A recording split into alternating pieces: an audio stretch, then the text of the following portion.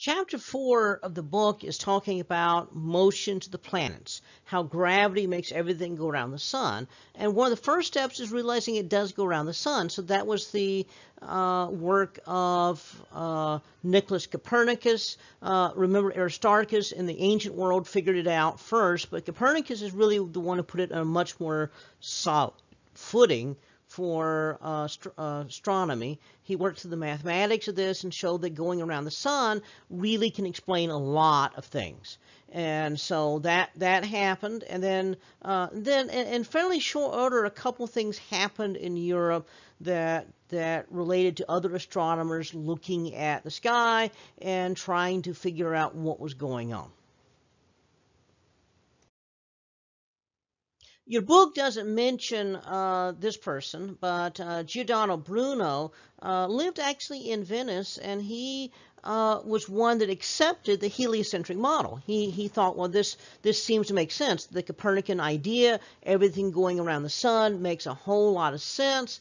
And but he extended the model. He then took one of the big criticisms that astronomers had against the heliocentric model, and that was, if Earth goes around the sun, we keep moving back and forth, which means that the angle to the stars should keep shifting.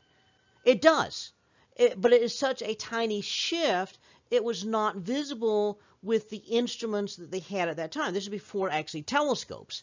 And so late 1500s, telescopes had not been pointed at the sky yet. And so there was no way of measuring that tiny little shift. And so Bruno actually accepted the shift was there and too small. Other astronomers said there's no shift, so Earth doesn't move. But he said, no, maybe Earth is moving, but maybe that's because the stars are so far away, the shift is tiny. Well, he went one step further. That said, if the stars are that far away, to be as bright as they are in the sky, they've got to be about as bright as the sun. He said, well, maybe they are suns. Okay, and then he says, maybe they got planets around them just like there are planets around the sun. And then he expanded on the idea of a planet. Up to this point, a planet was simply one of those little dots in the sky that moves. Bruno said, if the planets go around the sun and the Earth goes around the sun, well, it means the Earth does the same thing as a planet. So maybe Earth is a planet. Goes around the sun. Maybe that's what planets do. And then he said, well, wait a minute. If Earth is a planet, you look around, Earth is a world. Maybe these planets are worlds. Not just dots in the sky, but entire worlds like our Earth. And maybe the other stars have worlds that go around them. Then he comes back and says, well, wait a minute, we got life on Earth. Maybe there's life. Maybe there's people living on these planets out there. If the planets are worlds, maybe they have people living on them. And so now this is where he got into real deep trouble, because at this point, remember, this is about the time that the church was going after people that said anything that was perceived as maybe potentially heretical or challenged anything the church had to say. So he comes along and says, well, maybe all these worlds have people on them, and maybe Christ came and got crucified on each of the worlds. And of course, that immediately was declared to be heresy. And so they told him to stop saying that. He did not stop saying that. At that point, they burned him at the stake. And so then he quit saying that. Okay, but in Venice, right afterwards, not right afterwards, but hundreds of years later, what they did was they said, oh, okay, maybe we shouldn't have burned him at the stake. Maybe he was right. Earth is a planet and planets are worlds. Not that they had people on them, not that Christ got crucified on them, but maybe, in fact, that they actually do have, that they are worlds. And so the idea was that he may have been right about that part. And so what they did was they a statue in his honor right in Venice, to say, oh, sorry, okay, all better now.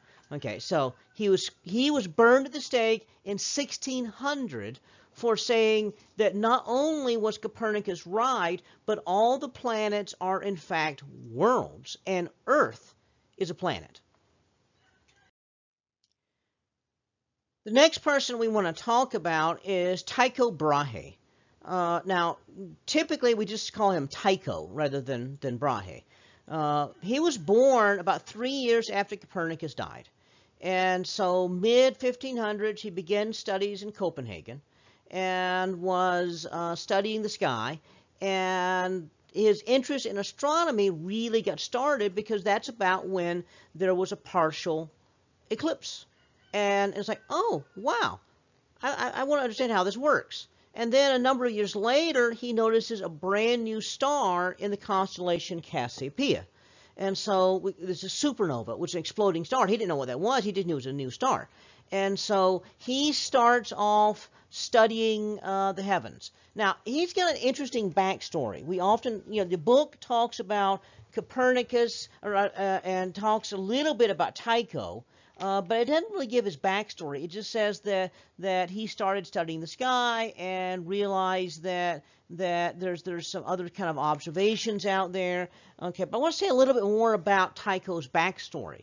Turns out that he was the youngest son of his parents, and they let his uncle raise him. His uncle had no sons, and so his uncle raised him, and that way he could be the heir to his uncle's inheritance. His uncle was actually a servant to the king of Denmark. And so the servant to the king is actually a fairly high-ranking position. And so he grew up in a life of privilege, and so in a life of privilege that he knew, he kind of got to be a spoiled brat. And he also drank very heavily and was frequently getting into sword duels with people. On one of these sword duels, he actually got his nose cut off. And so for the rest of his life, he wore this prosthesis on the end of his nose, where his nose had gotten cut off. In fact, when they found his bones a few decades ago, they noticed that they actually look at the staining in the bones to find out the kind of metal. Turns out it was a type of bronze that he used for a nose prosthesis. And so the metal actually leached into his bones. But anyway, so he starts off studying astronomy and starts studying it very carefully, and ends up with a very special patronage from the king. And the reason is that his uncle, one day the king was touring some outer provinces and slipped and fell into a moat at a castle. His uncle, Tycho's uncle, had dived in, rescued the king, but unfortunately drowned in the process. And so the king, really wanted to reward Tycho. Well, the problem is Tycho's not a nice guy, and he's drunk, and he's a belligerent drunk, and gets into duels. And so the king decides to basically give him an island in the middle of the North Sea, the island of Hven. Well, Hven already had people there, and so he got the people there to build him this place that he calls Uraniborg, the city of the heavens. And so the Uraniborg is Tycho's palace.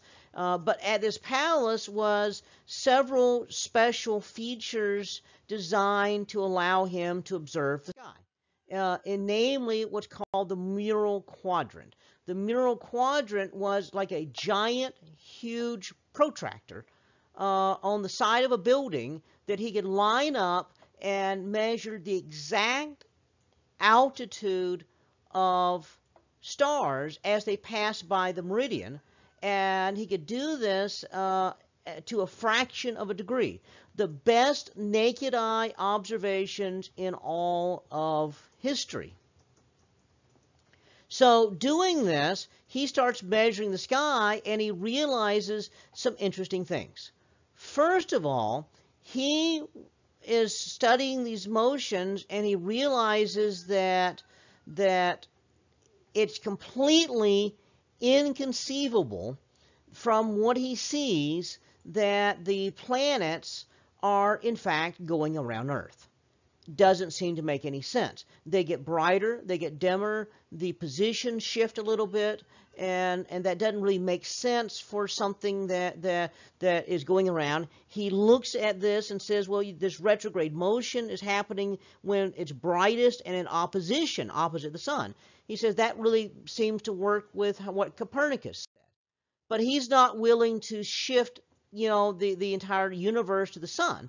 So he has the idea, and he says, well, all the planets go around the sun, but the sun goes around the Earth. So his idea, which is kind of odd, is that the Earth is the center of the universe, the moon goes around the Earth, the sun goes around the Earth, and then all the planets go around the sun. Okay. And so that keeps the Earth at the center of the universe. It shifts the center of everything else to the sun. And this kind of model, if you go through the math, is pretty much the same as what Copernicus had.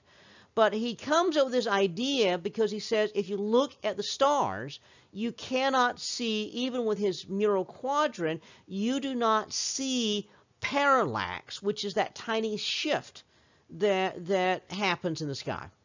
Your book mentions that parallax, and that's this tiny shift that happens in the sky, and he can't see it, so he still assumes that the sun is going around the Earth. Okay, so that was the big deal here, and he publishes this as a new way of looking at the sky to compete with Copernicus.